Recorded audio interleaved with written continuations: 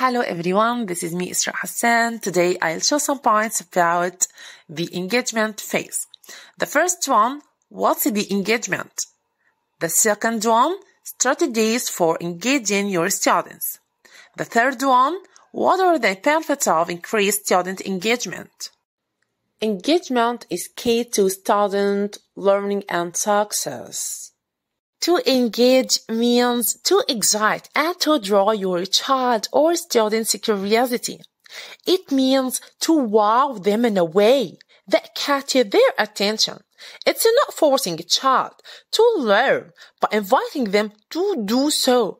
This is how lessons are introduced. It doesn't have to be difficult or overly detailed, just interesting enough to open students' minds for the learning process.